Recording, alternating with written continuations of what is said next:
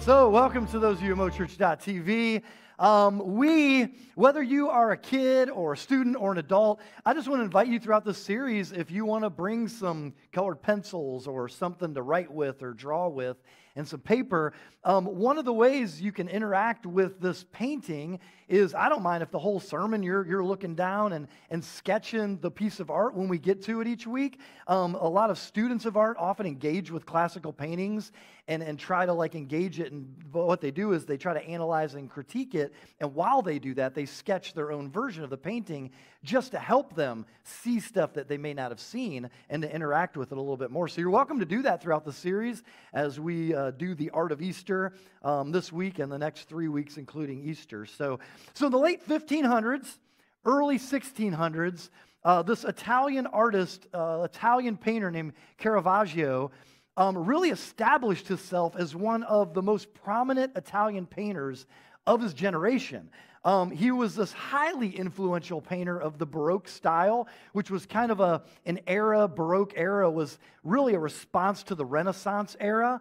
And so he was known for combining realism, like making, art and paintings that looked like, this is what it really looks like. It's not, it's not like this, it's not post-impressionism, it's not abstract. It's like, man, that's a realistic looking person in his art.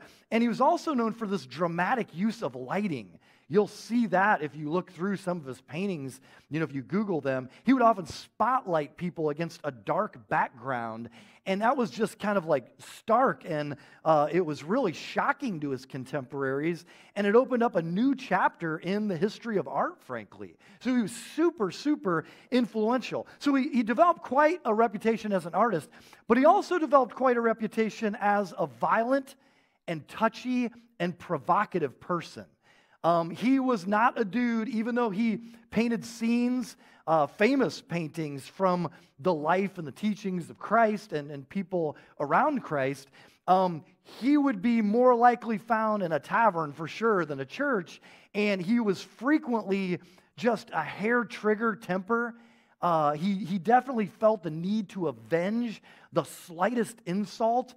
He was ready to scrap. And he was just this really, really short-tempered person. And because of that, he had a rap sheet the length of my arm. If you look in between just the year 1600 and 1606, his police records were no less than 14 times that he appears in police records. And 6 of those times, he got himself landed in jail. So he was often brushing up against the authorities. He was often stopped for carrying a sword or some kind of blade without permission. By the way, short temper plus blade is bad news. And so this guy's got a hair-trigger temper, and he's always packing. And so he's walking around with a sword, and hey, you don't have permission to be carrying around the sword here. What are you doing? And so he would often name drop, and he had these powerful alliances that got him out of a whole lot of trouble, where his booty would have been thrown in jail more often. And so that was kind of him and his personality. If I could run down a little bit of his criminal record just in that 6 or 7 year span, the same year that he painted the painting we'll be looking at in a little bit, The Taking of Christ, he was thrown in prison that year. A year later, he was arrested for throwing a plate of hot artichokes at a waiter that he was mad at. The year after that, he wounded an official. And then finally, in 1606, he was playing tennis with a guy, and he got into a conflict with his opponent that turned into a brawl, and he killed the man. So the rest of his life was different because he fled for Naples, and he spent the rest of his life fleeing from the authorities. He continued his career as an artist, funny enough, but he was always then on the run and laying low and on the lam. And so eventually, he died at the age of 36, and he was even a bunch of mystery surrounding his death, whether someone had killed him or he died of some other cause. So here's the point of Caravaggio's story is, more than any other painter in history, Caravaggio knew what it was like to be pursued by the authorities. I mean, that's what we're getting to, in a sense, in the painting. And maybe that his lifestyle kind of says why he is known for depicting scenes of violent struggles and torture and death so much in his paintings. He was so familiar with these topics in his real life because he was a painter and a criminal. He was packing a paintbrush and a sword. And so he was just a really interesting dude. So let's move to that painting, The Taking of the Christ. So this is what we're looking at today. And this is a very famous painting by a very famous painter. The video mentions that you just saw that this famous painting was lost for 200 years. Like, ooh, suspicion and intrigue. We won't get into all that subplot, but it did disappear for 200 years where people didn't know where it was, and it was rediscovered again. And I picked this painting because it really depicts kind of a scene where we move from really kind of the private ministry of Jesus. It kind of ends at this point where he's teaching his disciples and he does some public teaching and things like that. But really it moves from being this private ministry of Jesus to becoming a very public drama of human redemption. And that's what this scene really moves us to that begins our journey artistically toward Easter. And so there are 7 figures in the painting. I'm going to say who they are from left to right. But over here on the left, we have John the Apostle. He's one of the 12 main disciples or apprentices of Jesus. And John is fleeing. He's throwing up his hands, his mouth's wide open. He's gasping. And so he's fleeing in fear. His cloak is flying back and being held by a soldier, kind of implying he's taken off and someone has his cloak. And so he's jetting. And one of the most puzzling details to scholars is that they kind of just kind of wonder, what does this mean? Is that the heads of John and Jesus seem to meld together visually.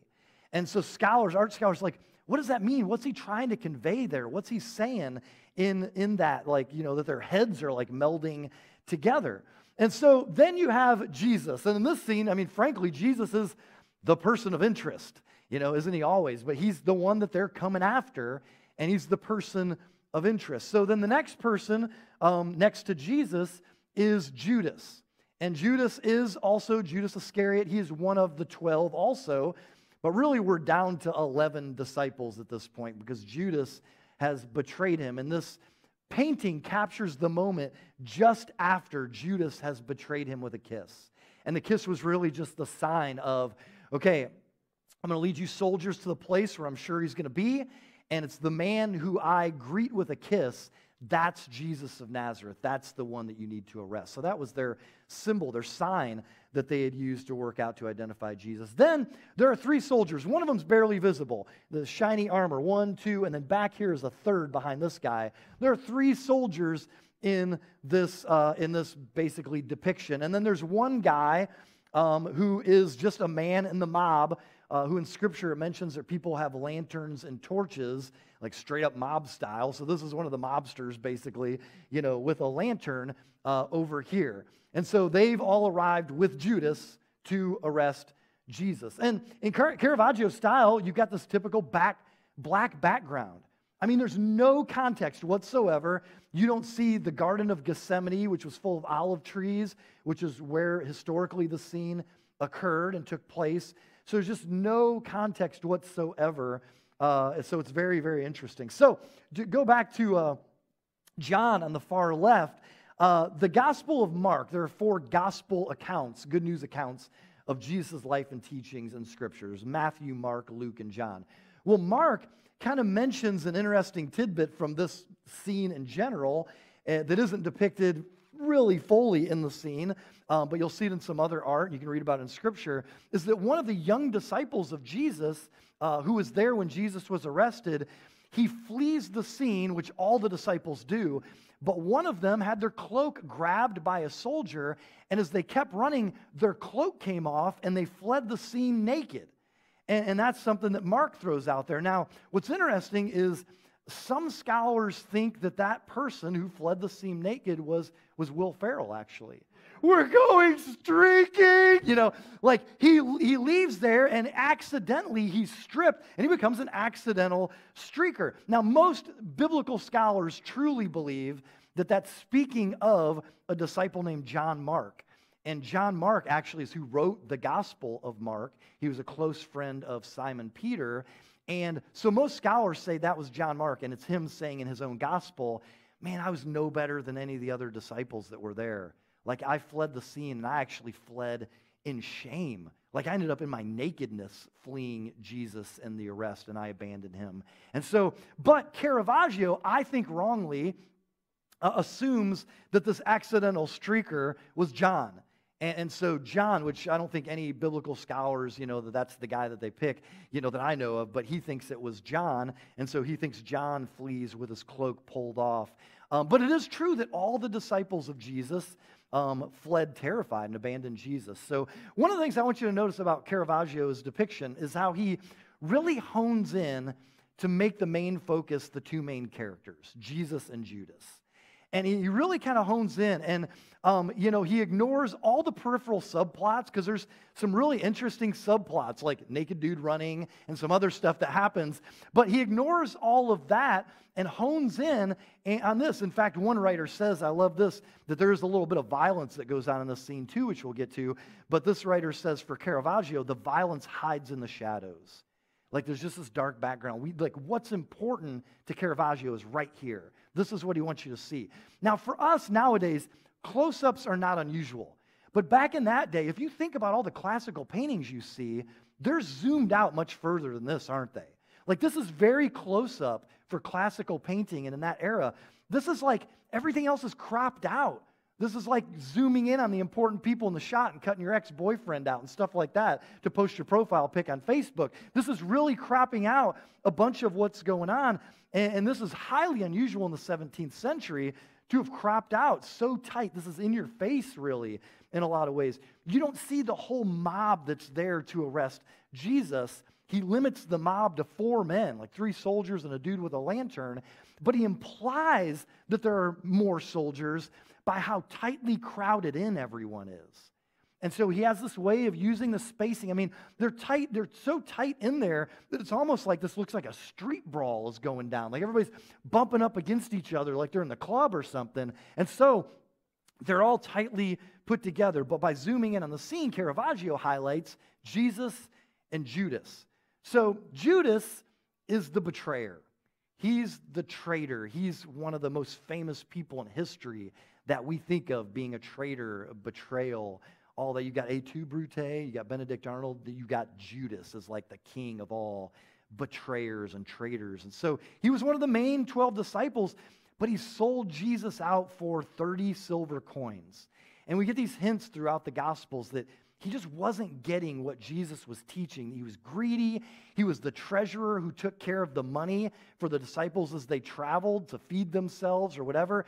But John, it says in John chapter 12, that he was dipping into the money and he was thieving. He was stealing from the disciples and Jesus' money even as they traveled. And so you get this picture like, man, he just never really got it. Well, he's showing up with all these armed men to betray Jesus with a kiss and to point him out as, hey, here's public enemy number 1. This is Chuck D and Flavor Flav right here. Like, here he is. Let's get him. So the painting captures the moment right after Judas has kissed Jesus and to identify him to the soldiers. So notice just that Judas stands in opposition to Jesus. Like, it's Judas and then all this mob. And then here's Jesus, hands folded in kind of a submissive way. And the one disciple that we see is fleeing along with the rest of the disciples. So author Warren Wiersbe notes, Judas stood with the enemy, not with Jesus' friends. And so this is a real marking of a change in Judas even pretending to be part of the 12 and one of Jesus' disciples. Then you got Jesus, who's this one lonely, one of the people in the video said, the one solid figure. He's the one lone figure, unarmed. The one guy on his side is fleeing. His hands are folded in submission. He's unarmed. And he's just standing there. And really what's interesting is he's just spent some time, just hours before this, in an upper room with his disciples doing what we call the Last Supper and some other stuff that went on in that room I'll talk about in a second. But then they came out to pray. Judas fled from that room to go betray Jesus. They come down, Jesus and the rest of his disciples go to the Garden of Gethsemane, which was kind of just out of, if you're thinking in terms of our cities nowadays, it was like just outside the beltway of Jerusalem, the loop around it. So he crossed out of one of the gates of the city. They went to this olive kind of forest called the Garden of Gethsemane, and it was a common meeting place where he'd meet with his disciples and he'd pray. It was a rendezvous point often for them. And so in this garden, Jesus prays and he says to the Father, Father, please take this cup from me. And the cup is imagery of, God's wrath that he's drinking from on behalf of mankind. And it really just represents suffering. Like he knows what he's about to go through. And he says, Father, if you would take this cup from me. But the conclusion is, but not my will be done, your will be done. And so it's interesting that Jesus agonizes through this prayer. I mean, the humanity of Jesus is so evident in the scene as he just says, I don't want to do this, Father, but if you want me to, if this is the only way, then I will suffer. I will take the cup. And the funny thing is we're about to get to the Gospel of John, and John, the way that he depicts Jesus as he steps out of the garden is confidence. I mean, he is in command of the situation, but it's because he's wrestled through it in prayer, and then he steps out of there knowing this is the way, this is what needs to be done. I will drink from the cup of suffering on behalf of mankind. And so in John chapter 18, if you want to look at that with me, you can download the Bible app and look at it there, or if you got a hard copy Bible or at home or whatever. So Jesus steps out of prayer time supremely confident. You'll see he's in command of this situation. He's not surprised. In fact, he dictates the actions of this arresting cohort and even ensures the safety of his disciples. And so all this is happening during the Jewish Passover, which is this huge festival where pilgrims come from all over to the city of Jerusalem. So one of the reasons he goes out to the Garden of Gethsemane, just outside of the proverbial beltway, is to get away from all the crowds and all the crowdedness to this quiet place where he could pray. So now he's done praying and he steps out of that prayer time. And John 18 says, when he had finished praying, Jesus left with his disciples and crossed the Kidron Valley. On the other side, there was a garden, and he and his disciples went into it. Now Judas, who betrayed him, knew the place because Jesus had often met there with his disciples. So Judas came to the garden, guided a detachment of soldiers and some officials from the chief priests and the Pharisees. Now pause there for 1 second. I'll come back to this, but this is really underlined here in verse 3 and a few verses later, that there are kind of two groups that form the mob. And one is a detachment of soldiers, that would be the Romans, and then some officials from the chief priests and Pharisees. Those would be some of the Jews. And so keep going, but that's what makes up the mob. They were carrying torches, lanterns, and weapons. They were carrying swords. So Jesus, knowing all that was going to happen to him, went out and asked them, "Who is it that you want?" "Jesus of Nazareth," they replied. "I am he," Jesus said. And Judas, the traitor, was standing there with them. John, by the way, doesn't actually zoom in on the actual betrayal of the kiss as the other three writers do. But when Jesus said, "I am he," they drew back and fell to the ground. Again, he asked them, "Who is it you want?" "Jesus of Nazareth," they said. Is that me? Okay, good. Jesus answered, "I told you that I am he. If you are looking for me, then let these men go."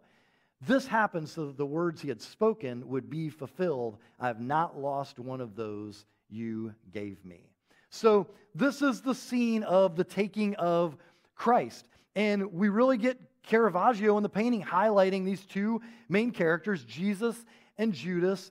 And the gospel account of John, he's like a simple fisherman. In fact, he uses very simple Greek compared to other writers in the New Testament. Like Paul, for instance. He uses very simple Greek, but one of the things he's really artistic about is using very simple symbols. And you got to watch carefully. Some of them aren't as obvious, some are very obvious. But I think that there's some strong, really simple images and symbols that he uses in his accounts of Jesus leading up to the arrest and during and after the arrest. I think that Judas is represented by the symbol of the sword. I think that image is really a big image for Judas. So Judas leads this crew, this mob, in to arrest Jesus, and he's got this mob made up of two groups of people. Some were the officials of the Jewish chief priests and Pharisees. Now, basically, these would be the temple police. Like they were like a private security force that was controlled by the Sanhedrin. The Sanhedrin was the Jewish High Council, or the Jedi Council of the Jewish people. And so we see that actually in John chapter 7, the temple police have already tried to apprehend Jesus, and they came back empty-handed, and the Pharisees were like, group of religious people were like, hey, why didn't you arrest him? And their response was, no one ever spoke the way this man does.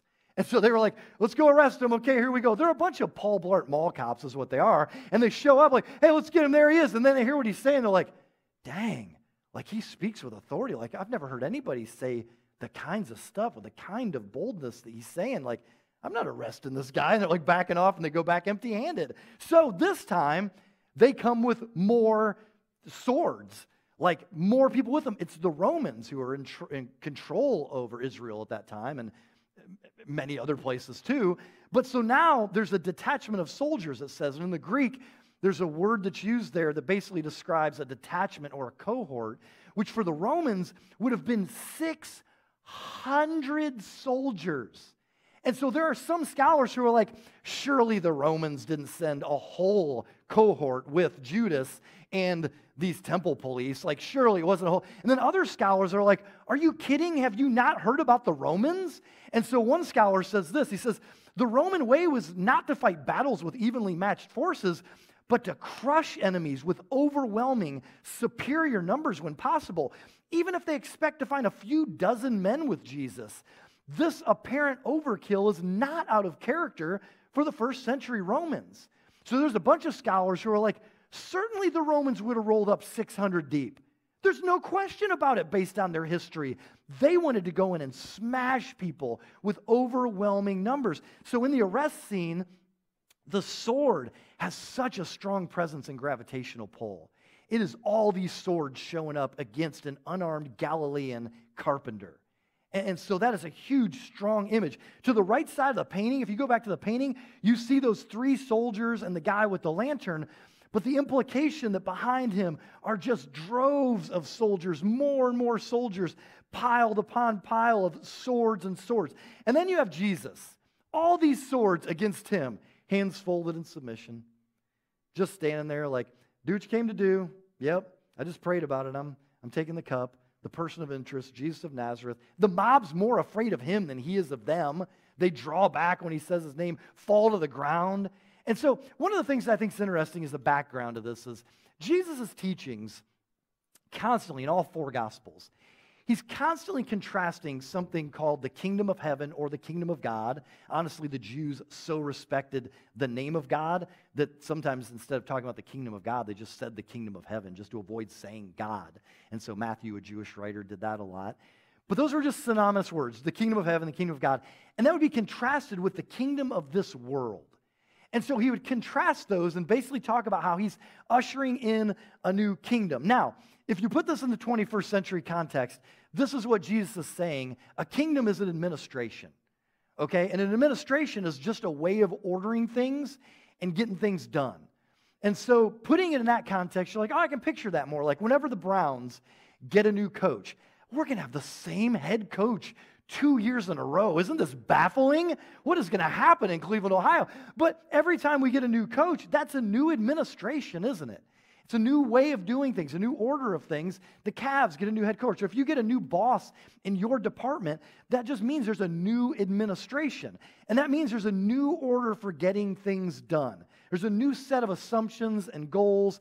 And what often distinguishes one administration from another is its list of values. And so at the top of the list, you get the things that really count in that administration. You know, in the middle, these are things that aren't really important. Then at the bottom, these are things that we really just despise or avoid. And so that makes a big difference about how things are going to be done then in that administration. So with a new administration, you begin to reorder your values and your goals. And if a kingdom or administration is really just a list, then what Jesus would say in his teachings is, here's the list for the kingdom of the world. The kingdom of this world is about power, it is about money, It's about pride. It's about success. It's about recognition. It's about self-assertion. It's all these things. And you would often find the kinds of people, at the top of that administration who are rich and they're powerful and they're successful. And so those things that are at the top, funny enough, would be then in the kingdom of God or the kingdom of heaven flipped completely over. The things that are in the system of this world, the things that are at the bottom of that list, flipped over and it'd be at the top of Jesus' list, the kingdom of God, kingdom of heaven. And so you could really kind of call Jesus' kingdom the upside down kingdom because the values are completely flip-flopped. Jesus says things over and over that seem paradoxical, like, hey, the first will be last, the last will be first. Hey, if you want to gain your life, you're going to lose it. If you want to lose your life, you have to lose your life to gain it. Like, what are you saying? And he just kept flip-flopping completely the values. So the people in this world who are first, they're going to be last. And the people in this world who are servants, who are last, are going to be first. It went on and on. In fact, just a few chapters, a few hours before this happens, and what we picture the Last Supper being, John makes it really important. He doesn't really cover the bread and the juice the way that the other three writers do. He talks about what happens when Jesus walks in the room. He picks up a towel, and he starts washing his disciples' feet. And this is the strong symbol from John, the towel. And as Jesus flip-flopping the values again, like again, I am the king of a new administration, a new kingdom. Here's what leadership looks like. He picks up a towel.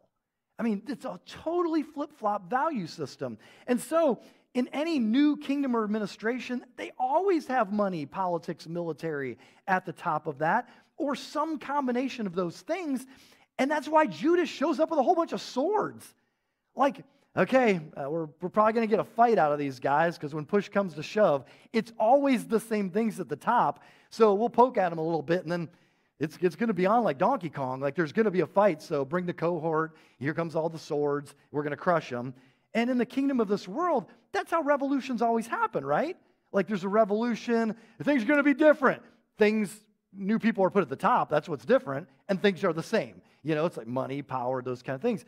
And so Jesus is like, nope, it's going to be totally different. In fact, the revolution I'm starting with this towel, the revolution I'm starting can't be fought with a sword. Like what? It's a totally different, it's an upside down kingdom. It's totally different. Look at one more scene that happens in John chapter 18. This is fabulous.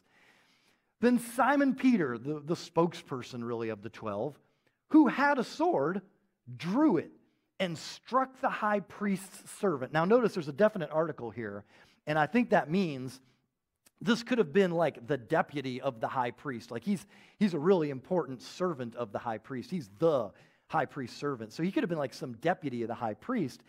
And Peter cuts off his right ear. Like he goes Mike Tyson on this dude.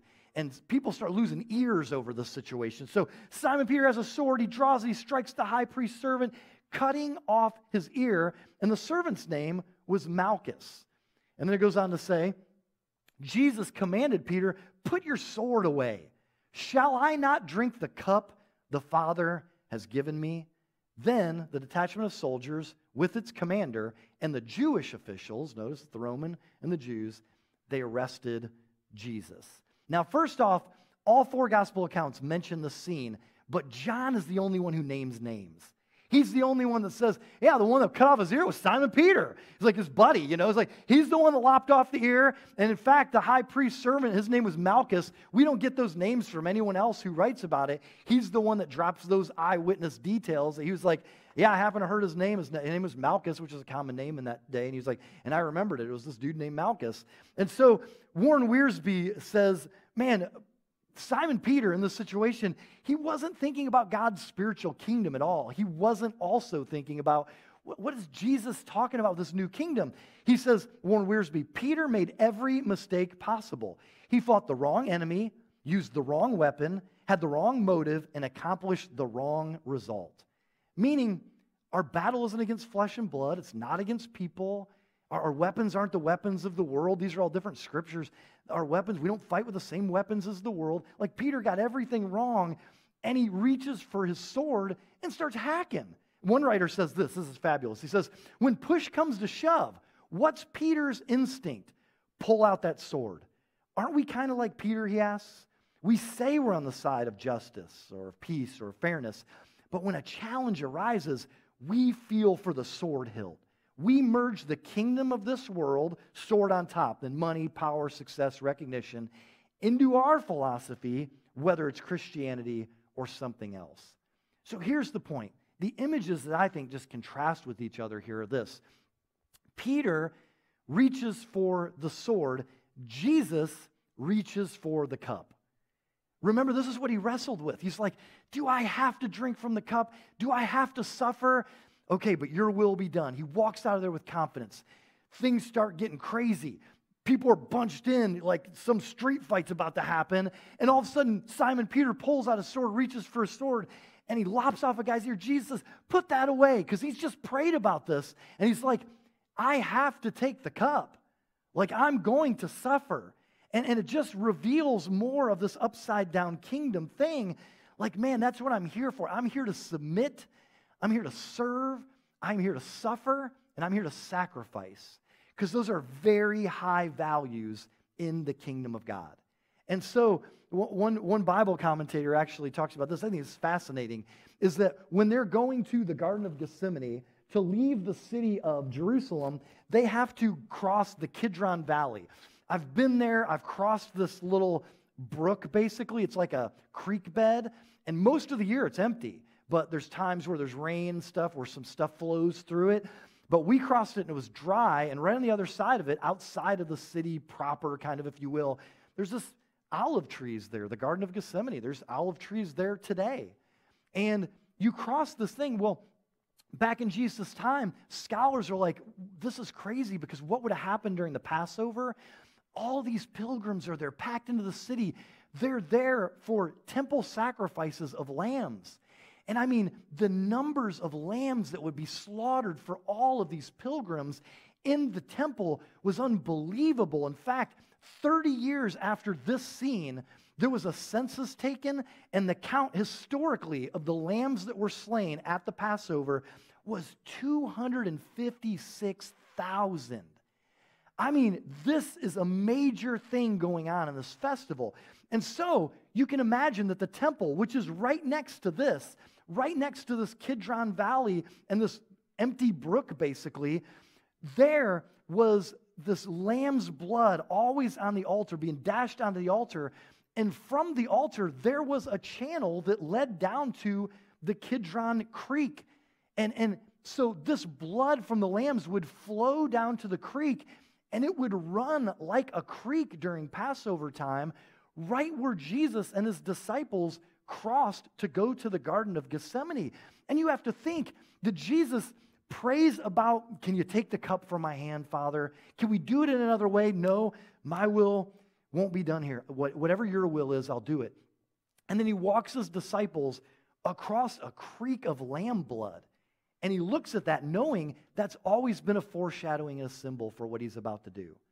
And he looks at this and says, this is what I've come to do. This is my mission. I've come to take the cup. I've come to suffer on behalf of mankind. That's the upside down kingdom, and that's what he's been trying to teach his disciples. That's why he picks up the towel. That's why he says, I'm going to pick up the cup, is that the top of the kingdom list is submission and service and sacrifice and suffering.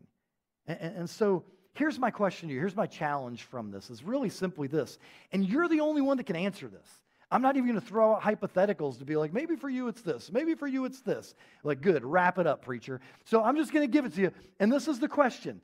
In the situation you're going through this week at work, in the situation that you're still struggling with from last week, the thing that went down, or maybe a perpetual situation that you live in, what does it look like for you to pick up the cup instead of reach for the sword? Like, what does it look like for you to say, the kingdom values are to submit and to serve and to suffer and to sacrifice like Jesus did? Man, what does it look like for me? Instead of me reaching for the sword, instead of me getting Caravaggio and being quick-tempered and hair-triggered and striking back quickly, what does it look like for me to actually pick up the towel and drink of the suffering that comes from serving someone in retaliation instead of striking back in retaliation? What does it look like instead of reaching for the sword to reach for the towel or the cup? Because those are the values of the kingdom: submission, service, suffering, sacrifice. In fact, interesting thing is, one of the things that art scholars have pondered and are so stricken by from this painting that drives them crazy is why, since this focus is on Jesus and Judas, why are they not at the center of the painting? And that was kind of typical for Baroque style, I believe, is that it was often off-centered, like it's like lower than it should be or off to the side. And they're like, this is so crazy. They're over here, and what's in the center of the painting? It's so random. Armor-clad arm of a soldier. Like, that is the central thing in the painting. Why?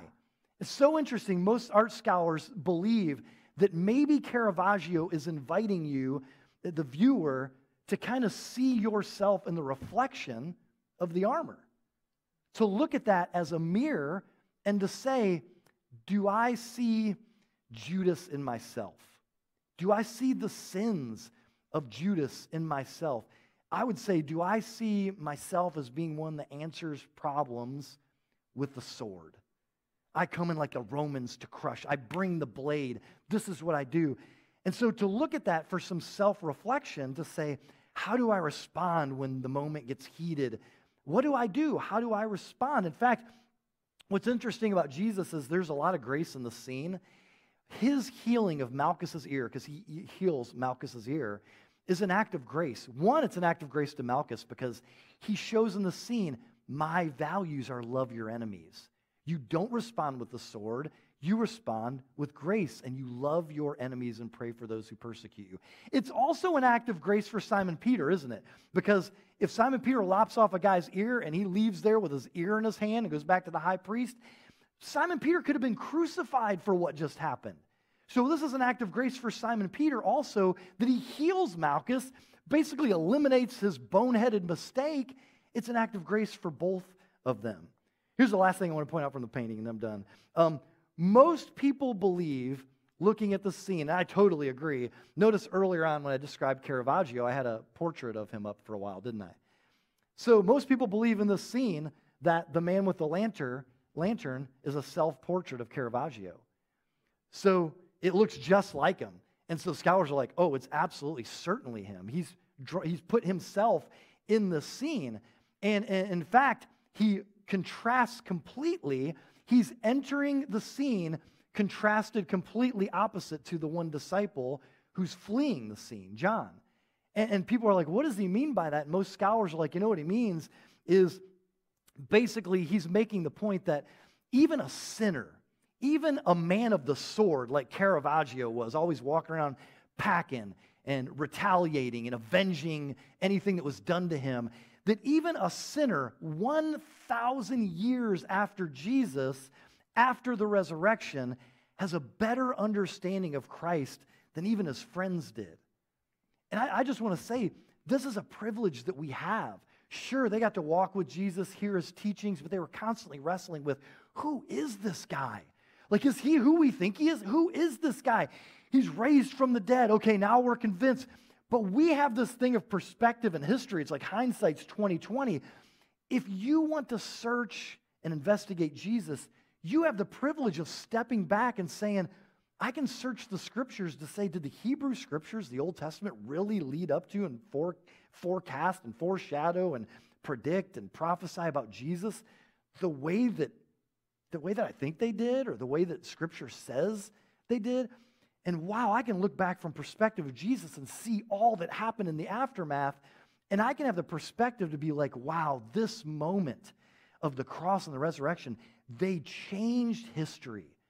So much came from that.